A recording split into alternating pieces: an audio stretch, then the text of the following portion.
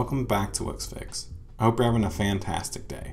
In today's video, I'm going to be teaching you how to set up automations so that your website can be working for you even while you're asleep. If you don't know what automations are, they're basically things where you can create a trigger and then you can set up a follow-up action. And before we get into the tutorial, I do want to mention that we are on the road to our first 5,000 subscribers. So if you are new around here or you've been around for a while, I want to challenge you to subscribe to the channel if you haven't already. It really would help out a lot. But now let's get back to the tutorial. If we take a look at one of the ones that I have set up for Wix Fix, we have one called Abandoned Cart. What this means is when a user abandons a cart, then I can set up an action to send them an email or a reminder to see if they are still interested in buying that product.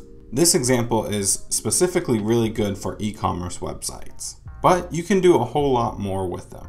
For example, the Wix Fix freebies, I have an automation set up. So the trigger is when the user submits the form for the subscription, then they get an email inviting them to the freebies page where they can now download their freebies.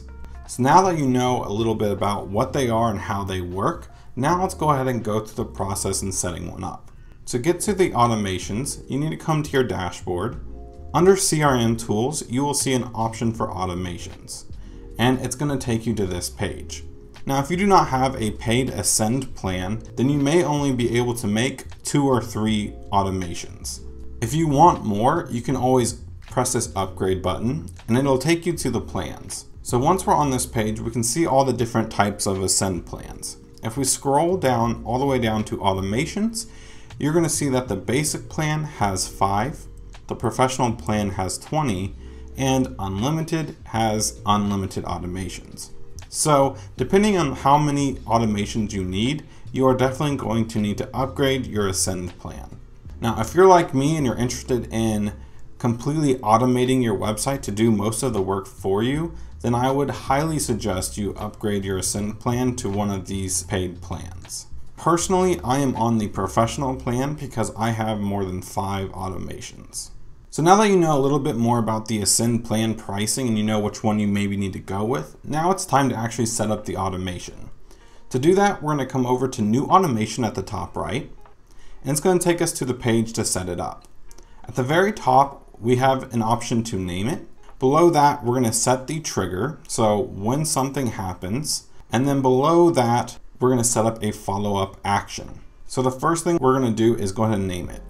For this automation, I want to send a welcome email when the user first signs up for the Wix Fix website. So I'm going to go ahead and type in welcome message. Now it's time to choose the trigger.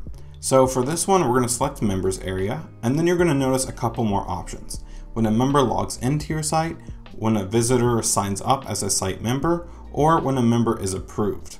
For this option, we want to say when a visitor signs up for the site. Now we can scroll down to the follow-up action. Now, as you can see, we have tons of different options that we can choose from here.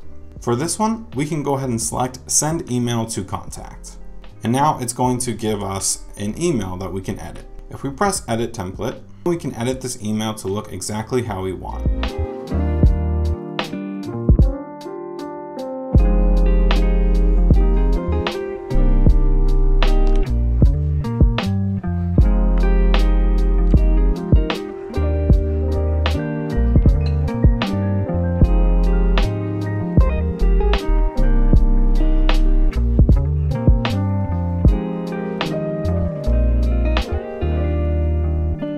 Now that we have our email set up, we can come down to timing.